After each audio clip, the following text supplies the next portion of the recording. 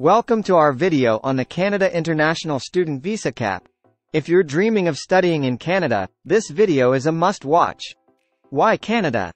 Canada is known for its world-class education system and stunning landscapes, has become a top destination for international students. But there's one important thing you need to know. What is the visa cap? The Canada International Student Visa Cap refers to the limit set on the number of study permits issued to international students each year. Why the cap? What is this housing crisis? What are the key aspects of this crisis? The housing crisis in Canada is a significant and complex issue that has been a growing concern for several years. The housing crisis can have far-reaching social and economic consequences. It can lead to increased poverty, strained social services, and negatively impact the overall quality of life for many Canadians. It has several key aspects. Affordability. One of the most pressing problems is the lack of affordable housing. In major cities like Vancouver and Toronto, skyrocketing housing prices have made it increasingly difficult for both renters and potential homeowners to find affordable options. Rental market challenges.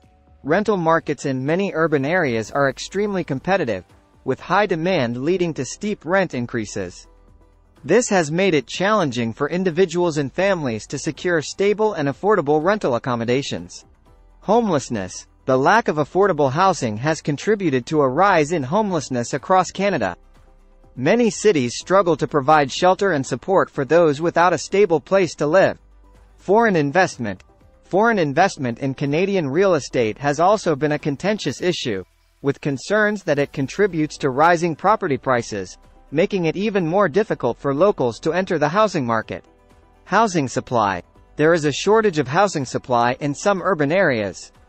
This is due to a combination of factors, including zoning regulations, lengthy approval processes for new developments, and a lack of affordable housing construction.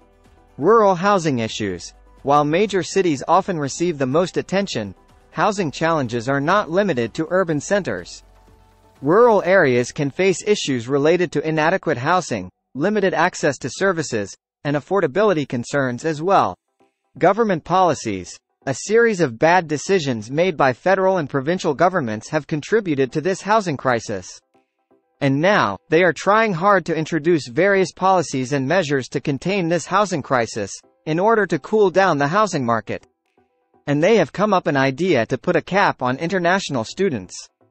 There is an ongoing debate that this is only a band-aid and this will impact the economy adversely in the long run.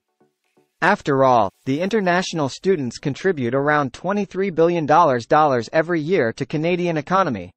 How does it work? Here's how it works. There was always some sort of cap, a higher cap. The government sets the cap annually, and once it's reached, no more study permits are issued that year. So, what can you do if this were to happen? Planning ahead. To overcome the cap, plan ahead. Research universities, programs, and prepare your application well in advance. Tips for success. Consult an immigration expert, follow the rules, and ensure your application is complete and error-free. Be aware of deadlines. Stay updated on application deadlines, as missing them can affect your chances. Alternatives.